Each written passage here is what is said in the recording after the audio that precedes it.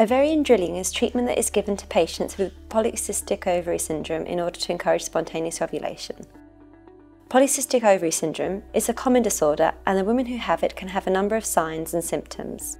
One of the most significant characteristics is that in 50% of patients, there is a decrease in the number of ovulatory cycles or even no ovulation whatsoever, anovulation.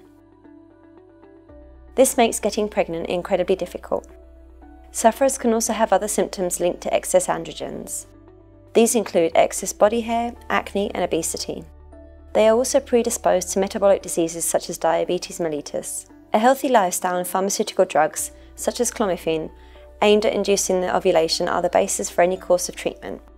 However, a significant number of women, between 15 and 50%, are resistant to therapies of this kind and have to undergo more complex and costly techniques, such as in vitro fertilisation, in order to get pregnant.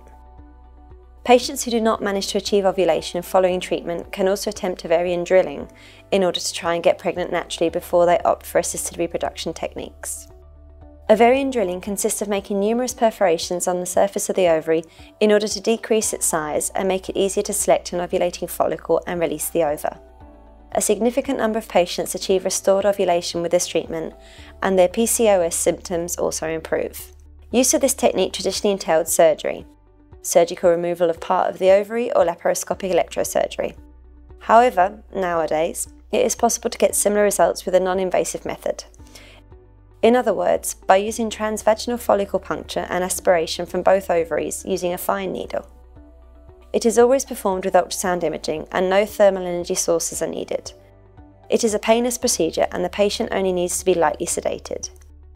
Overnight stays in hospital are not required.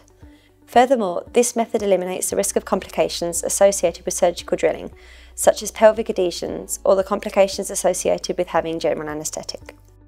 After the procedure, the patient is monitored in order to see if she is ovulating spontaneously and, should this be the case, we are able to recommend the most appropriate time for her and her partner to have sexual intercourse. If the patient does not ovulate or get pregnant despite trying this course of treatment, assisted reproduction techniques such as in vitro fertilisation can be used.